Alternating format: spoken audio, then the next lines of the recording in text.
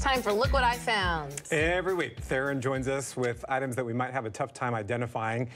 And he joins us in the Arc Lounge this morning. All right, Theron, give us some clues on what you got there. Well, it's old. It's not as old as me. Isn't every item you bring in old? Yeah, pretty much. Yeah, okay. I'm fascinated with things from days gone by. But yeah, I will tell you, it is old. It is patriotic. It is fun for all ages. Oh, right. Okay. Oh, that's a good clue. I understand that we had some guesses as well, at least one guess from a viewer. Yeah, our producer Jordan here with us now. Jordan, what are people guessing on social media? Well, after sharing it on X, we had one guess from Yvonne. She thinks it's from the bicentennial. She also shared her own ball glasses from that time in the mid-70s. That's her guess. Oh, well, she is right that it is from the bicentennial. Oh, that is true. Go Yvonne. So bicentennial would tell you 1976, or maybe leading up. There's a lot of stuff going on in 1975, ahead of the big celebration. So, do you guys have any guesses?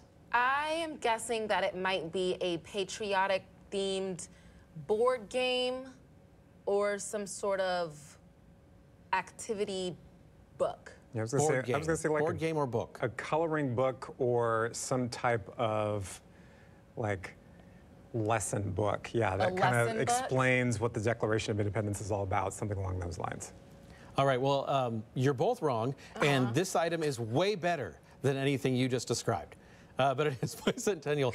Here it is. It is a 1976 bicentennial train set. Oh, that's cool. Wow. How great is that? Wow. And it's the large gauge there. You can see how large the train is compared to like me, so you can get an idea of the box. It gives you an idea how big it is. This train set has several very, I would say, connections that I have to it. Not only is it from the bicentennial, which I was alive then. I was young. But again, take a look up in the corner here. If you look up there, you'll see the price tag, and it is from the Bon Marche. And back in I'm assuming that this was purchased probably the Christmas 75, probably ahead of the bicentennial year of 76, because department stores would bring in toys and stuff like that they would normally carry, and since it's a hand printed or written price tag from the Bon Marche, I would probably assume it's from Christmas 75. But you can tell it's a very large train set here. I can tell you a little bit of a story about how I came to have this, which is a great story in itself. A viewer, that, again, 10 years ago, so I've had this for a while.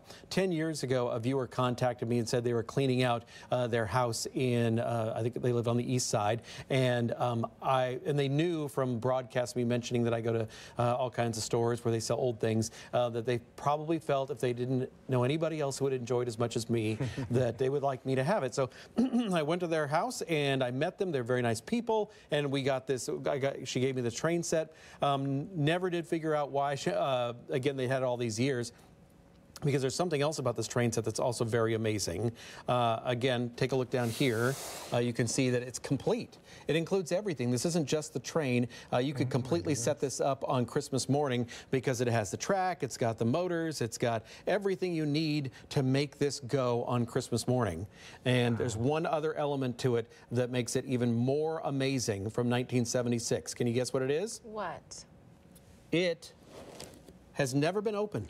I was just going to ask if you've ever put it together. No one has ever put this together. I'll put it up carefully like this. Oh, look at that condition. It is still in the plastic there. A couple punctures here or there. This train has never gone around the tracks. There are the tracks, there's the controllers, everything from 1975 or 76 here. Wow. Again, never been opened and never will be now that it's over 50 years old. But a big thank you to the viewer, and I thanked her personally as well, for letting me basically take this and make it stay as new as possible.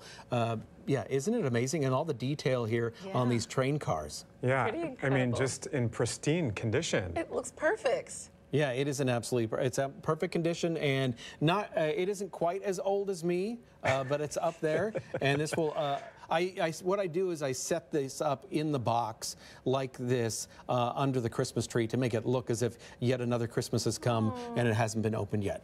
That is special. Don't you just love that? And I love that a viewer gifted it to you. Yes. Yes, and believe me, I guess I talk a lot on TV about all the old things I have. Another interesting factoid about this thing here, I'll put the cover back on so you can get another look at the artwork on the front. This is made by Lionel, and as you know, over the years, different companies get bought by other companies, corporations change. This was made by Lionel, which was owned by Fun Dimensions, which is a toy company. Fun Dimensions was owned by General Mills. So the same people that brought you breakfast cereal brought you this great train. Maybe thinking that the two go hand in hand. I love that we get a history lesson as well with Theron, and look what I found. And I love the fact that it came from the Bon Marche. It makes me think back to my childhood. Yeah, and you know what? Just so me and you and the viewers who know what that means, I'm not even going to explain what the Bon Marche is, and it just, we know. We know. I'm going to Google it, though, okay? It's a thing. I'm going to Google it. Google it. Pre-Macy's.